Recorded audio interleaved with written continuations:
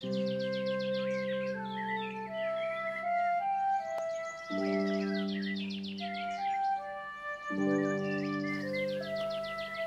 where I stand, the ground slopes in all directions.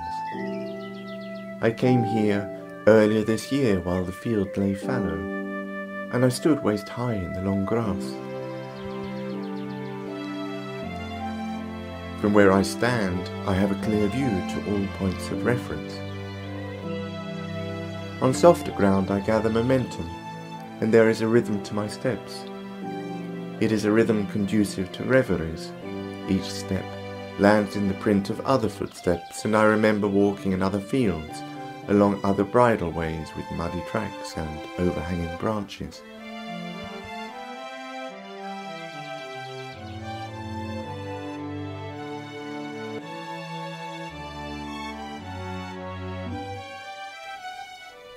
A shadow crosses the sky.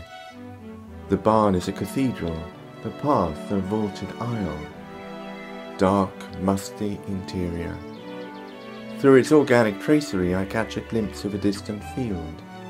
I recognize this field as I recognize all fields which return to haunt me. Sunlight filters through the arc of branches. The sun feels warm on my back. Branches drape the air across the entrance of a hollow. The leaves are brushed by many shoulders, shredded edges.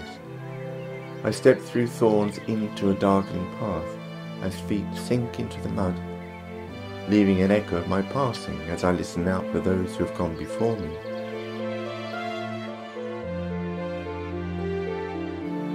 The air is still. Nothing stirs. Red flag limp amongst the verdure, no wind to disturb its sails. Crunching gravel underfoot, I kick at loose stones and follow my shadow.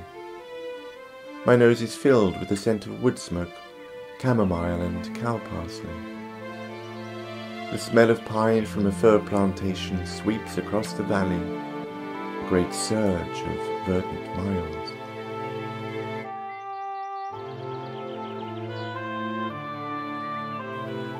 Four ways meet at a 5-bar gate. Of 3 remaining options, 2 must be discarded. I take the only one that ascends and takes me past the acorn post. Unlikely as it is to ever grow branches and spread a canopy, I wonder if it is merely directional, or a monument perhaps to the hills and valleys once covered in oak and beech.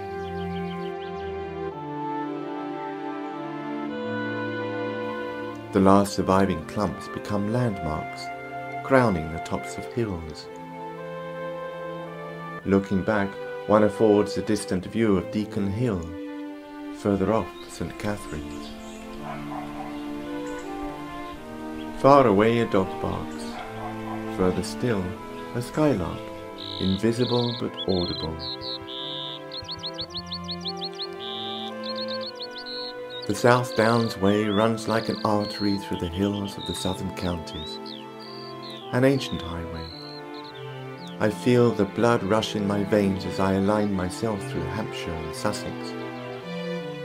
This chalk ridge terminates abruptly, not at a gate or the scar of tarmac, but at the sea. Yet among these gentle undulations there are thorns and nettles.